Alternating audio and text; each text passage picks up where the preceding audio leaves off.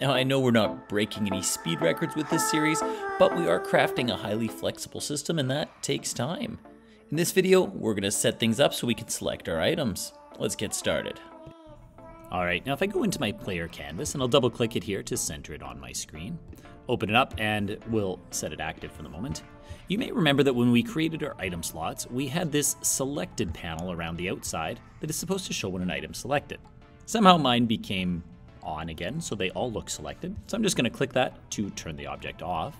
And here's the beauty of prefabs. I can click the item slot itself, go to overrides and apply all, and it will make that change for everything.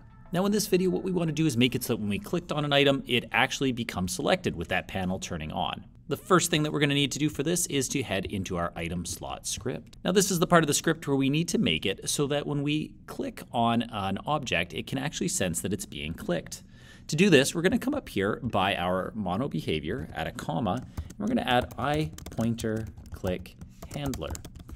Now when you first put that, it's not going to like it at all, as you can see. However, if you right click it and go to quick actions, you can actually say that you're using Unity event systems. It will add the using line at the top of your screen and it will start to clear things up, but not quite entirely yet. What I also need to do is right click this, go to quick actions, and I need to implement the interface. All this will do, while getting rid of the red, if you scroll down, it will also add an onPointerClick event data method here.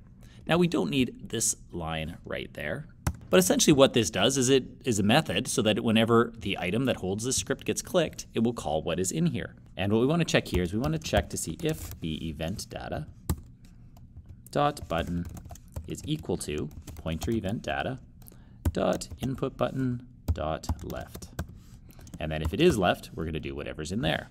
We can then copy that. And you guessed it, we're going to add that in below, but this time add the right option.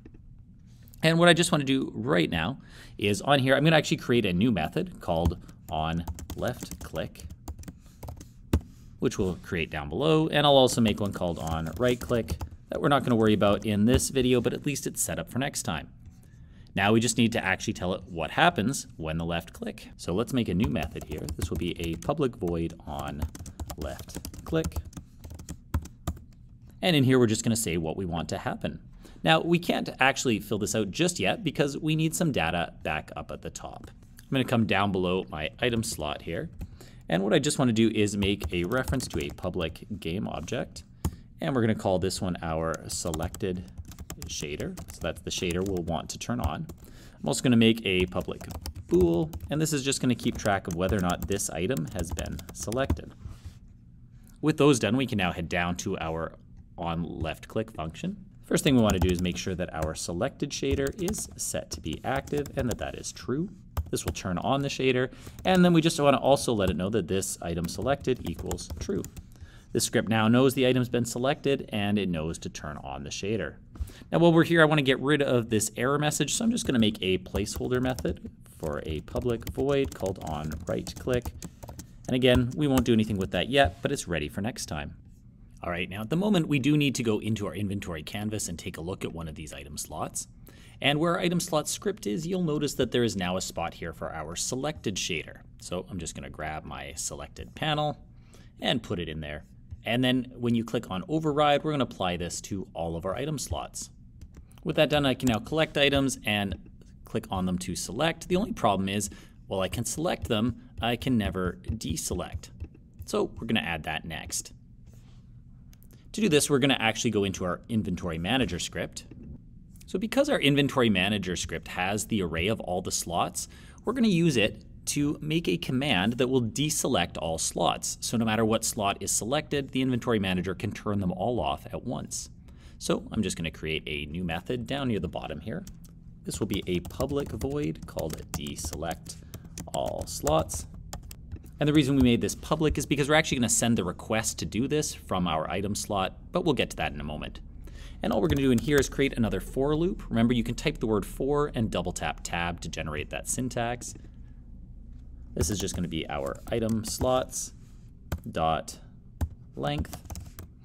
And so this loop will run through all of our item slots. And all that we want it to do is simply for each item slot that it comes across. So we'll put I in here. We want to grab our selected shader, set active, and in this case, make it false. If we go back to our item slot now, on left click here, before we turn this one true, what we're going to do is just make a call to our inventory manager to turn all of the slots off, and then it can activate this one. But in order to talk to our inventory manager, we do need to make a reference to it. So let's pop up to the top of our script. And down below our other variables, we will make a private inventory manager script called inventory manager. I could make this public and fill a box with it, but I prefer to do that as little as possible. I find that my code runs much smoother if the scripts find their own references.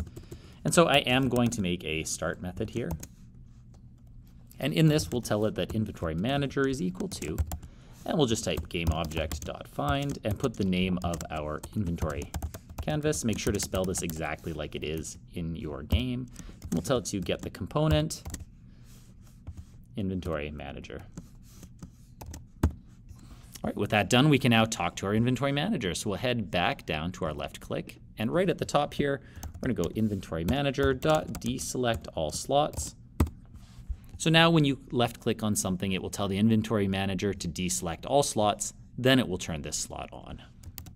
So while this will turn off the selected shader, we also need to let the item slots know that they are no longer active. And so we're going to just do item slot, this item selected equals false. So now in Unity, I can click on my item to select it, and when I click somewhere else, it will unselect the item I had and select the new slot. It's working nicely. Next up, we want to get our item image and description displaying over on the right, but this video is already getting a little long, so we'll save that for the next one. See you then.